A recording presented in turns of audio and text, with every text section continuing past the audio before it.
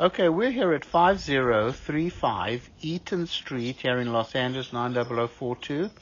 Now, we're here to check the main sewer line. We obviously cannot check every pipe in the house. You'll have your general inspector crawl underneath the house. He's physically going to look at everything. We're here to check the main sewer line, and this inspection is based on my opinion. So we're running the camera from this 4-inch cleanout where the pipe exits the house here on the left-hand side near the water heater. And we're all the way out into the city sewer down on the street. The sewer line has a very good grade going downhill. And right now we have our camera in the line. We're actually in the city, so we're going to just bring it back a little bit. There's your connection to the city sewer right there. As we come back, we have a 6-inch clay Oh, this looks like a lining over here. So it looks like there's a cured-in-place pipe lining over here. It's in good condition as of today. We definitely want to look on the 9A. We want to look on the 9A report to make sure that there is a sewer permit. Because that lining is not really an approved lining. So we want to make sure that there is a sewer permit for this property, and that because the Public Works Inspector may not approve that. Comes onto the property over here. It comes back to an ABS plastic pipe all the way back. It's all in good condition, nice and clean.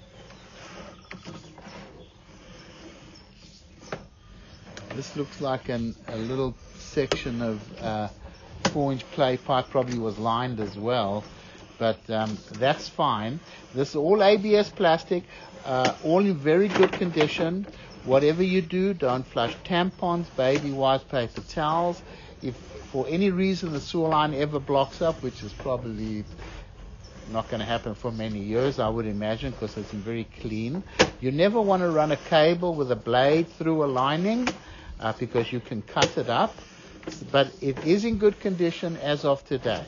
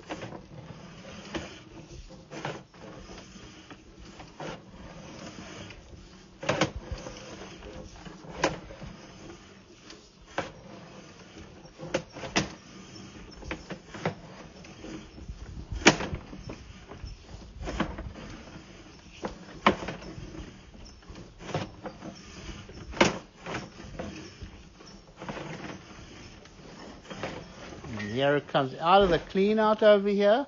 Everything looks very good. We'll go ahead and stop the recording over here.